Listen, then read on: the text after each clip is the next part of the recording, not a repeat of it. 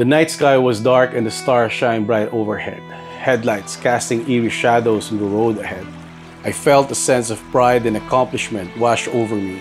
We had just completed the FJ Moto Mountaincross Challenge, and we had done it with determination and passion. The journey had been a true test of our mettle, pushing our skills and endurance to the absolute limit. The event slogan, "Earn your scratches, earn your scars, and only for the brave," had proven to be more than a mere turn of phrase. We had battled through grueling obstacles, each one challenging us physically and mentally. Yet we never wavered in our resolve, encouraging and supporting each other every step of the way. With 13 riders in the group, we knew that strength in numbers was our ultimate weapon. As we rode towards the finish line, victory was within grasp, the culmination of hard-fought battle that had tested our courage, determination, and teamwork. But everything begins somewhere, and it all started in Porac.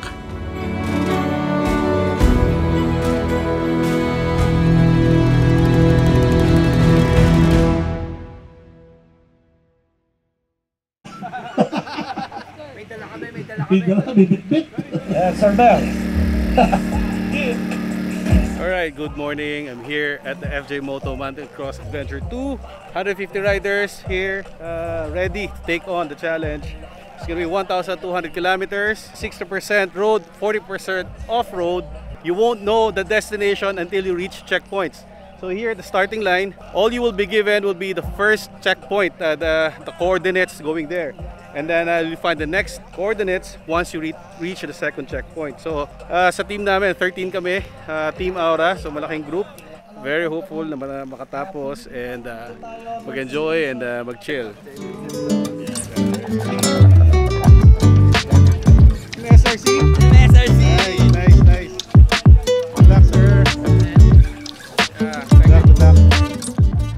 On the first day of our adventure, we focused on getting to know each other and assessing the group's riding dynamics. We quickly identified who the fast and experienced riders were, as well as those who preferred a slower pace. Good morning! Let us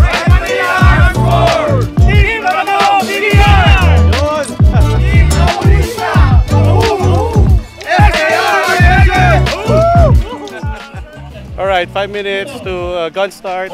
First wave will be KTM team, and then followed suit by other teams. Coordinates have already been given, so everybody knows where to go at this point. We just need to configure our GPS tracking system. So I'm gonna have to go to the green tent to get mine set up. So let's go. Only for the brave. Earn your scratches, ladies and gentlemen. Team Awra.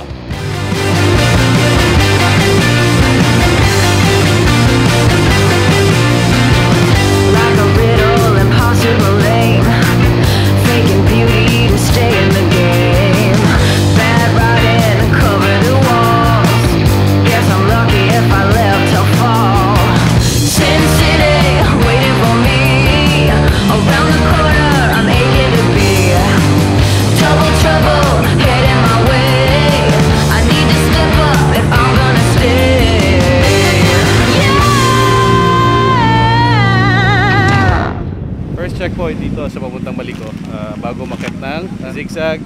As you can see, yan, medyo nag-iipon-ipon kasi they have to take a picture of the group as proof na you pass through the checkpoint.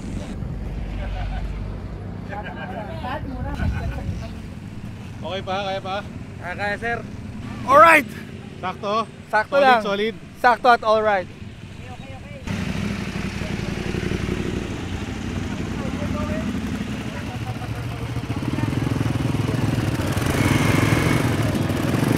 Our first checkpoint was a welcome break, offering a glimpse of what the next 3 days would entail. We detoured down the Fanzio River, weaving through gravel-filled trails before setting off towards our next destination. The winding roads of Villaverde and towering pine trees of Santa Rosa, culminating in a breathtaking campsite at TLR, tested our balance and focus.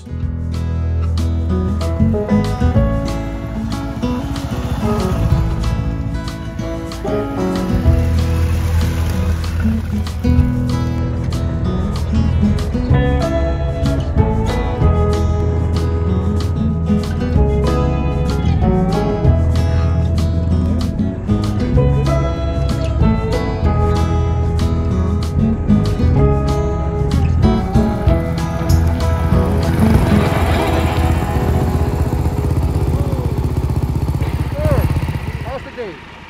Oh, okay ba? Okay, okay. Good Good ride so far. Good ride. Safe ride. Everyone's having fun.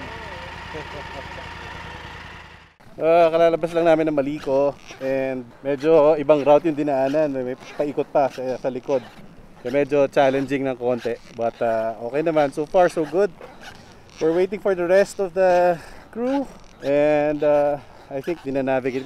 May part kasi na pababa na medyo madulas. So doon sila nahihirapan. But everything should be good. So I'm looking for tindahan. Sana may tindahan para makainom.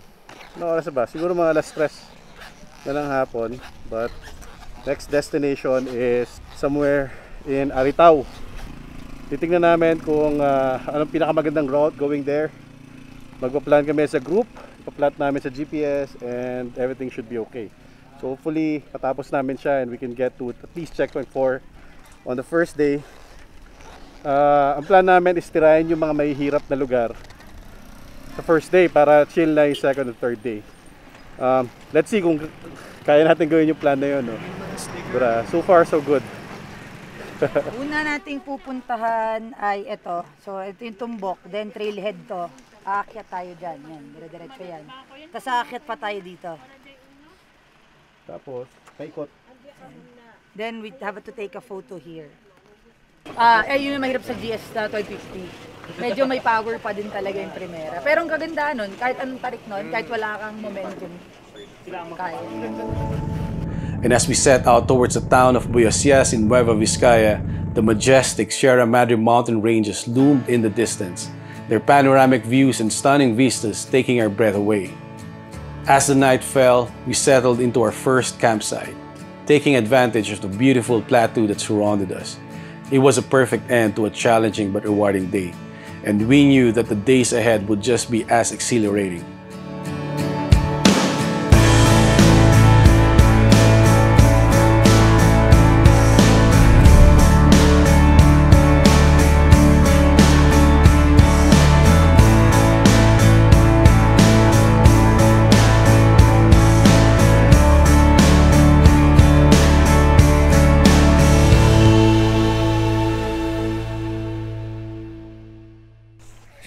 Kumusta?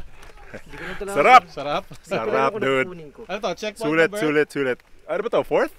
Fourth na? Third. Sige pa, pare. Dalawa pa? Dalawa na lang! Biten, dude. Biten. Ano? Kaya, sir. Kaya. Pwede pang bumalik ng Green Hills. Kaya. Pasabitin yung oras. Solid, ano? Oo. Kasi hanggang 6 lang. Kung siguro 8, pwede pa siguro tayo Mag-4 pa. one checkpoint pa. I didn't expect hard trails. The first one we didn't find terribly difficult trails. It was mud made it difficult. The size of the bikes made it difficult. The trails are not easy, but they're not enduro trails. They're not, hard trails. The navigation to me was always, I thought that would be the most difficult part. That was the hardest part in the first round. If you go down the wrong road, there's no one to tell you went the wrong way. I think ito na yung pinakamahabang trail that I've ever tried. It's nice to be back in TLR. In the TLR campsite. I've been to Maliko before, pero I never experienced it this way. Kasi before, parang bakasyon lang. We stayed in a house. We're actually setting camp right now, and we're up in the mountains. And first time ko rin tagusin yung trail around.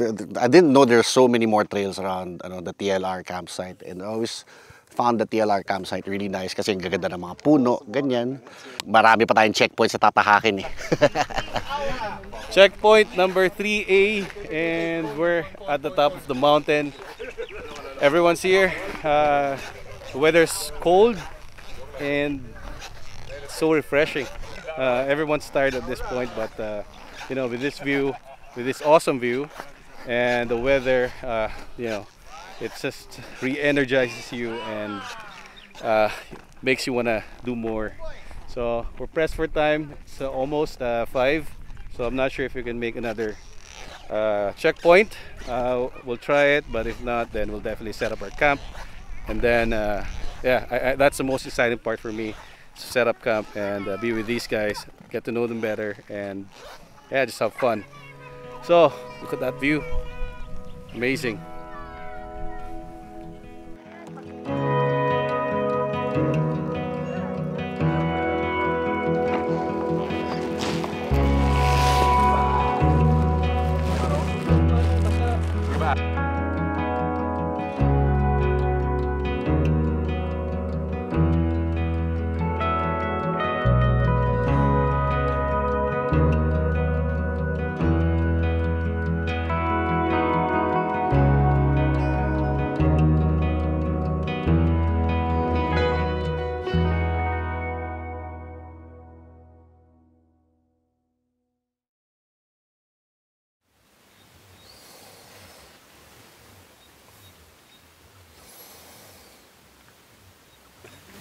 Magising ako alas 12.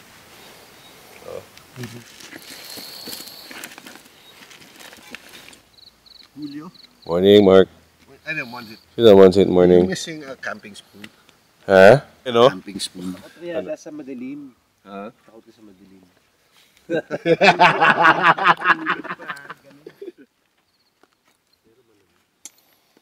Kanina. May part na Pero wala dalang tent kasi. Wala ka na ng tent. Tarp cot situation. Yun, bivouac style. Pero, you know what? Above the ground, sarap, malambat-lambat naman. I think yun yung reklamo ng iba. Ang tikas ng ground eh. Effective kaso, ano eh, si Julio talaga ang lakas ng hilig. Ginigising ako. Sabi ko, Nasa record pala. alam ko naghihilig ako tayo. So, dude. Lakas, astig. Naingit ako actually. Sa natulog eh. Day 2 proved to be a true test of our off-road skills, as we were given coordinates that took us up and down twisty trails from Nueva Vizcaya towards Baguio.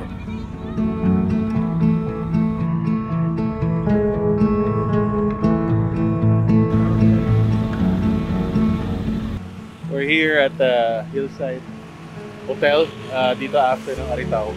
We've just completed stage or checkpoint 3. Apparently in checkpoint 3, A, B, C, D, and E pala siya. So maraming sub-checkpoints. They were saying na after nito is checkpoint 4 and 5, yun yung may hirap talaga. So may mga riverbed crossing, may malalaking bato.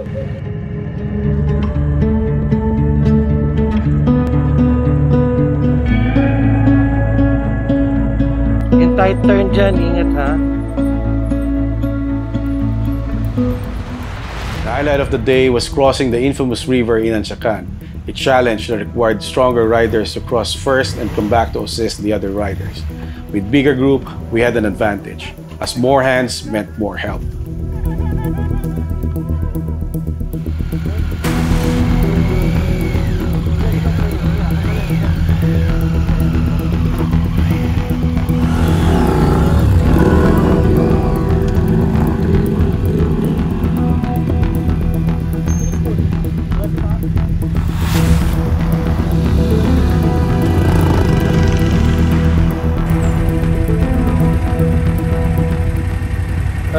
Tabing ilog. Yan o. Barahan. Actually may iksi lang naman but medyo malalim yata yung ilog sa akin pero mas madulas. Barahan dito. Galing kami doon sa taas. And down here. And all the way there. May bumagsak doon. But I think kaya naman pa sa tulang-tulang. Nakit yung bike dun eh. Hindi pa sila makakit. So,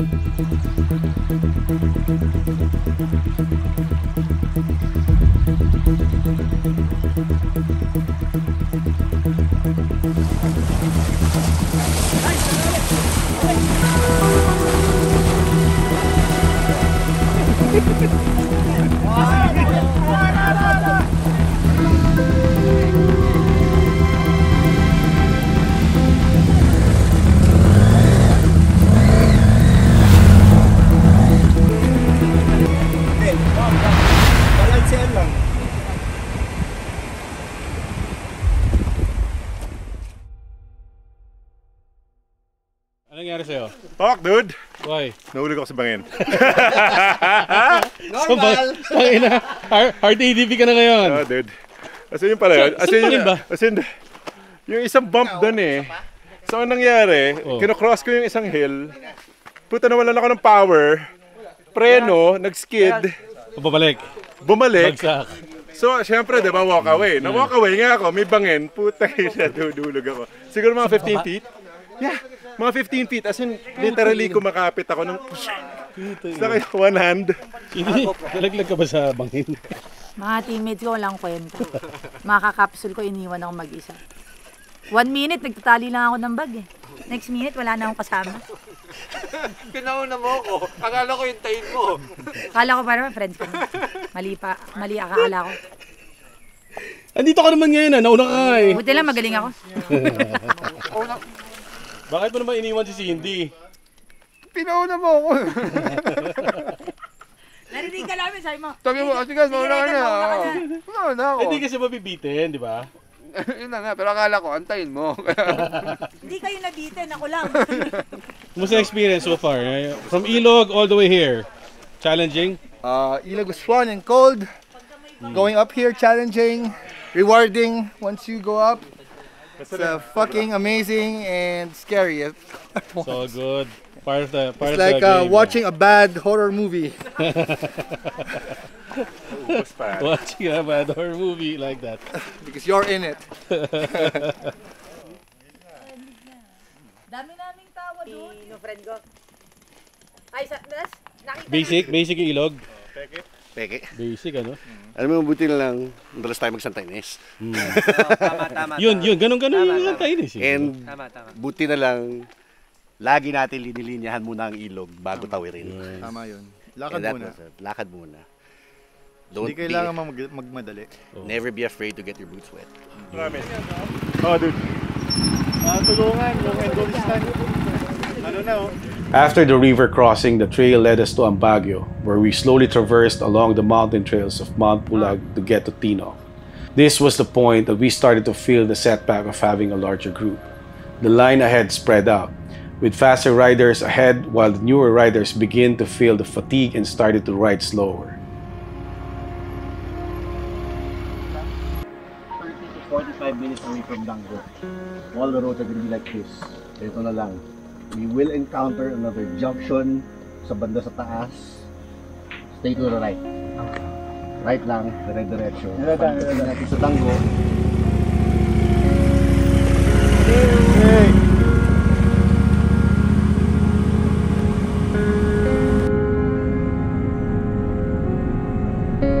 Uy, huwag kang gaganon. Bad yun. Pagbabagsak ka, pakanan lang. Pagbabagsak sa kaliwa. This is Cobra 1. Kung walang tagas yun, paano naubos? Nasunog yung ano eh. Doon din pala. Nasunog. Tumagas din doon. Yung goma. Okay lang, basta may konting preno.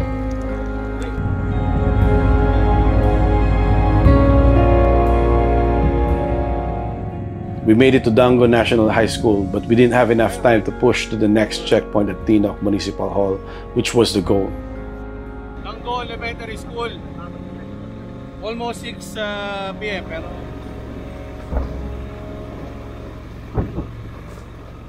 Day 2 is done.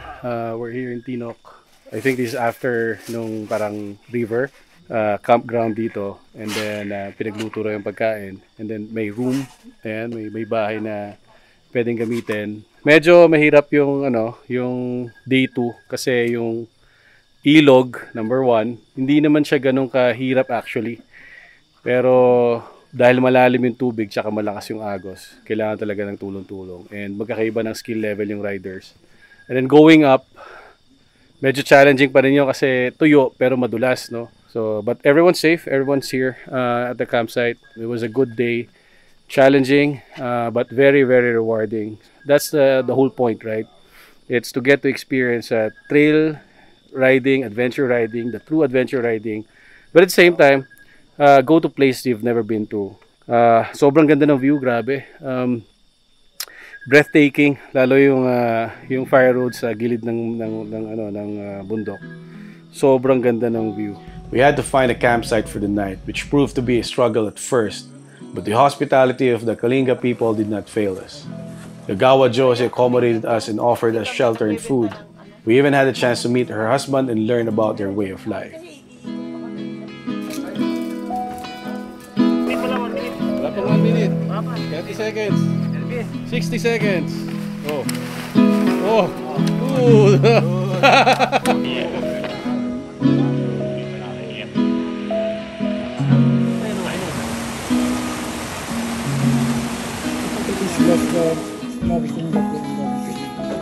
Thank you for your protection. This is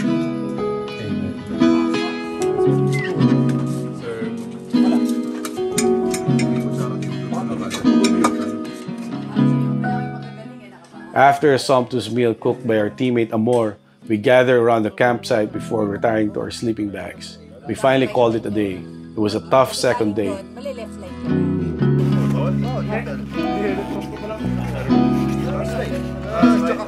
A lot of things are going in my mind no ride. Yeah, so a lot of reflection. I think it's good for me. Figured something, some things, and yeah, I'm just really thankful about this opportunity. When I signed up, I didn't know why I did it. I know it's gonna be difficult. I know it's gonna be hard. I know it's going to be unsafe. But here I am and enjoying it really, and not only I'm experiencing it, but I'm also learning a lot of things. It gives me time to reflect on the things about my life, about decisions I'm making, and it's been really helpful. So I am appreciative of this event, and yeah, looking forward to cross that finish line. Good night.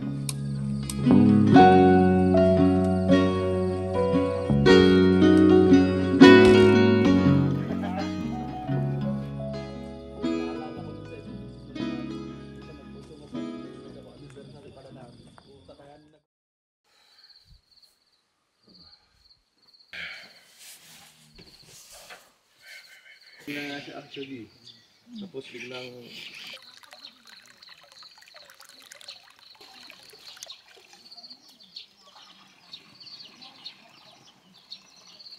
Six in the morning, packing up, and then we're gonna go.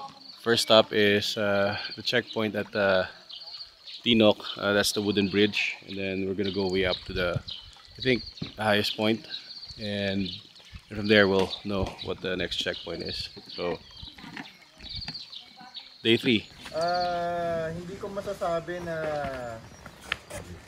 mayroon pa New tayo day. mga... New day. Third day. Let's do it. Last day. Last day. Let's Last go. day. Let's go. 1, 2, 3. Awra!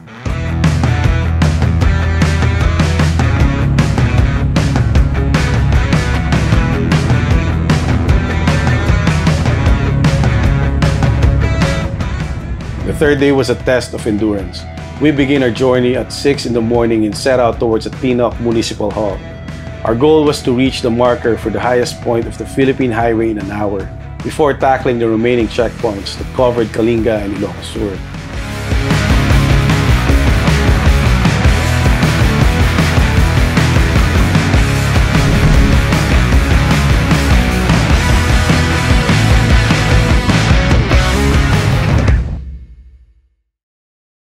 Mount Timbuk. Kailangan ano ka doon? After Tableo Lake, dito yung checkpoint sa bridge, and then dun sa exit ito para siguradong dadaan dito. Sobrang tarik, sementado naman, but daming hairpin, and grabe yung ascent niya, no? So yung mga iba naiwan dun, taking their time. Itong group na to, fast group, kasama ako dito, so magre-regroup muna kami dito. I think we're gonna get there. With this pace, we're gonna get there somewhere around 2 PM, 3 PM. Hopefully. Oh, may signal na. Wala pa din. One sit. Trying to get the next coordinates. Still nothing. Yun ang pace, pare. Yun ang pace. Ataw, no? Tara, pare. Mahirap na eh. Kaya yung pangalan natin pag di tayo matapos, pare. Most of the routes were paved, and the checkpoints offered various picturesque views of the mountains, landscapes that I have never seen before in my life.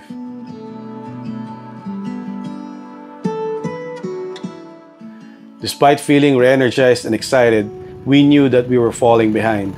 We had stopped frequently during the first 2 days to capture photos and videos, which had taken a toll on our progress. The finish line seemed almost out of reach, and the chances of completing the challenge were looking slim.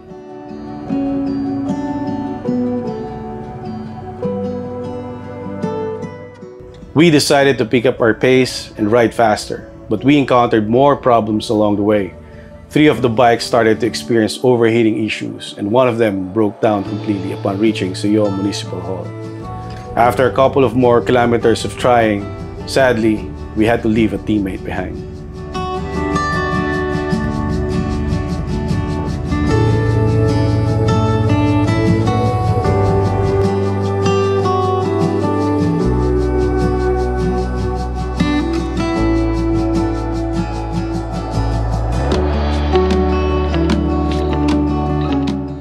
As we rode into the night, it was particularly challenging for me since I had lost my eyeglasses on day 2.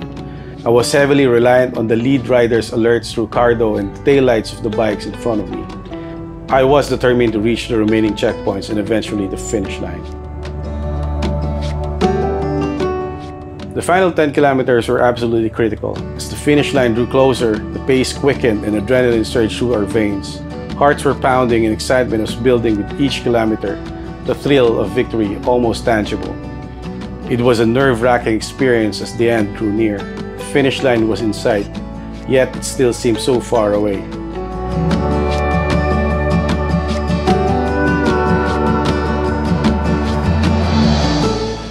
And then, at 11:30 p.m., half an hour before the cutoff, we finally arrived in the finish line. It was already dark, but in our eyes it was bright blue day, telling ourselves that we made it. Exhausted yet filled with a sense of accomplishment. And at this very moment, I knew that this was something that we would all remember for the rest of our lives. The FJ Moto Mountaincross Challenge had pushed us to our limits, but it had also brought us closer together as a team, forging bonds that would last a lifetime. Second team.